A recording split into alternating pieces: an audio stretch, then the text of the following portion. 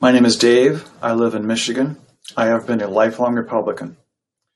I did not vote for Donald Trump in 2016.